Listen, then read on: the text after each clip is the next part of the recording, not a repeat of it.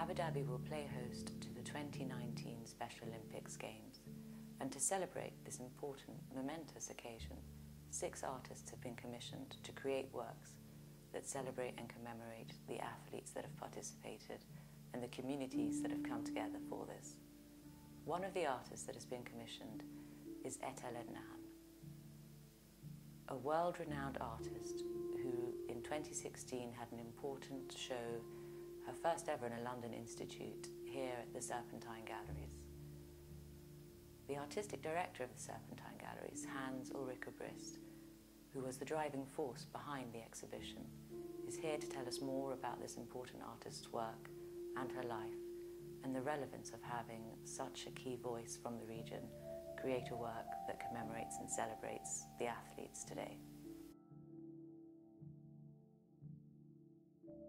Yes, ladies and gentlemen, this is a very special moment. It's the inauguration of Etel Adnan's artwork for the Special Olympics. It marks, of course, the very first time that the Special Olympics actually happen in the Middle East, and on the occasion of this special event, artists have been commissioned to create artworks. Among them, the legendary Etel Adnan, one of the greatest living artists and poets of the 20th and the 21st century. Etel is born in 1925 in Beirut, in Lebanon, lives today in Paris, and spent also a lot of time in Sausalito, and basically has created throughout her life extraordinary range of works, including drawings, paintings, poetry.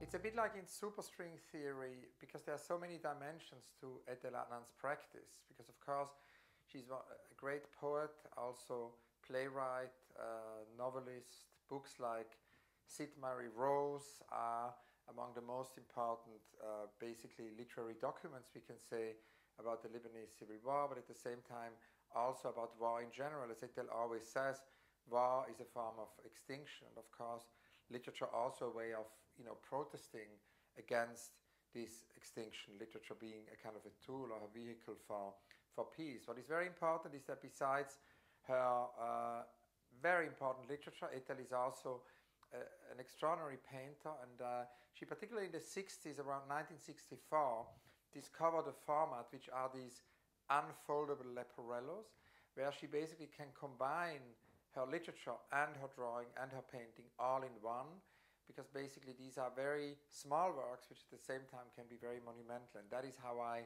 discovered her work. I came across about 10 years ago one of these leporellos and thought it was absolutely extraordinary. That's like a whole world.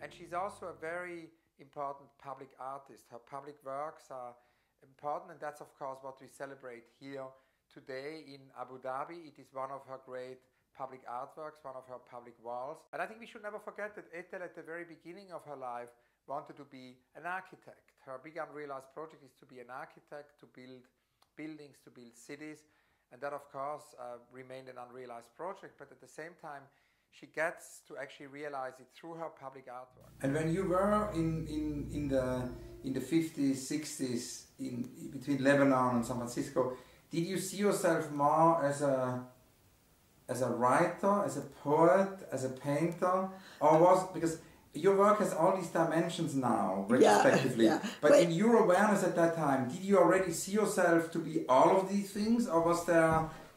Yeah, I'll tell you. I was more known, I started to publish poetry, because poetry I could send in the mail. Yusuf will have translated it by one of the best young Iraqi poets. So I was known from the early 60s on by my poetry. Yeah. My first show as an artist in Lebanon happened in 1973. But by then, from 72 to 77, I lived in Lebanon. Yeah. I went to the United States only this summer. So I participated totally in whatever was going on. and then returned to the United States again. And there the Mount Tamalpais started. The Mount Tamalpais had started in the US. I went back to it, but in Lebanon I was a cultural editor in a French-speaking newspaper. So this is where I really entered the life of Lebanon, because I encourage young journalists who some became writers later, like Dominique Edley, who just published a book on Syria, Jocelyn Saab, who had become a good movie maker. These were young people that worked for my cultural pages. And I felt they were 22, 23 years old. I also had a young man who still works in newspapers. I opened up these pages to young. And this is when I met Mahmoud Darwish, because Mahmoud was living in Lebanon.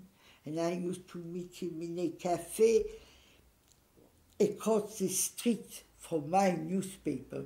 My newspaper was in a place where there were 2, 3 famous little cafes, and everything happened in that corner in Hamra. All the writers, theater people, painters, musicians, they were all in 3 cafes every day. I think what is so important about Etel's work is also the inclusiveness, that it includes, so many different worlds, it includes so many different media, it includes so many different disciplines.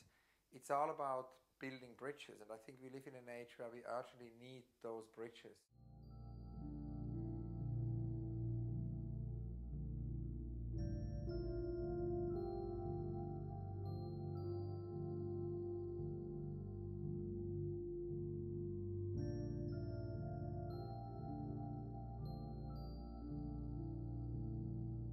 We worked here at the Serpentine Galleries in London on a survey of Etel Adnan's work. I've also edited several of her books and done exhibitions with her all over the world, but actually here at the Serpentine we try to bring together all the dimensions of her practice.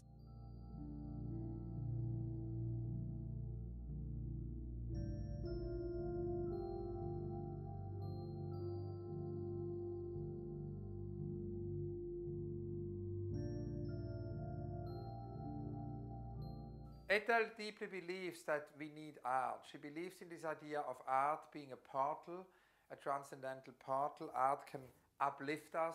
Etel's work gives us all energy, it exudes energy, it gives us energy, it produces energy. And so of course it's very important that it can reach out far beyond the museum, and that's very much what these public works do. They're very democratic, they're there for everyone can see them, even people who are not necessarily familiar with art. So I think it's very significant that for this special occasion of the Special Olympics in Abu Dhabi, Etel has created this wall, which is there for the event today, which is there for you all to discover, to be energized, but at the same time which will be there for many years to come and have a sustainable presence, so we can say it has only just begun.